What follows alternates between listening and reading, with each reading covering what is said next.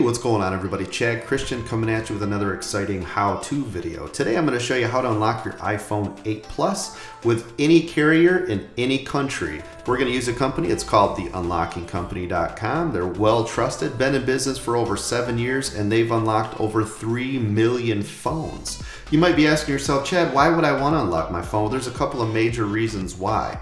One of the main reasons is the fact that you can then use this phone on any carrier you want. So let's say I bought this phone on T-Mobile, but now I want to use it on AT&T. Head on over to theunlockingcompany.com. You can unlock this phone, use it on any carrier you want. Number two is the fact that then the value of your phone goes up because anybody can use it on any carrier.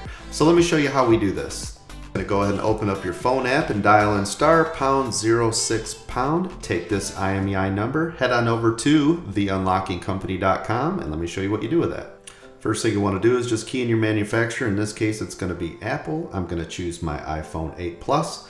Click on the Unlock Now button, and over on this screen, you're going to want to choose the country you purchased it from, which in this case is the United States. Also, I got it from T-Mobile, so I go ahead and click on Next. And you want to key in your IMEI number that we got from earlier, type in your full name and your email address, and click on Order Now. You will then get an email stating that your phone has been temporarily unlocked. Once you have that code from your email, insert the SIM card of the carrier you want to use. Then just go ahead and power up your phone and your device is now unlocked. If you get a message that says that your SIM is not valid, just go ahead and open up iTunes, plug in your phone to your computer, enter your Apple ID and password, and you are good to go.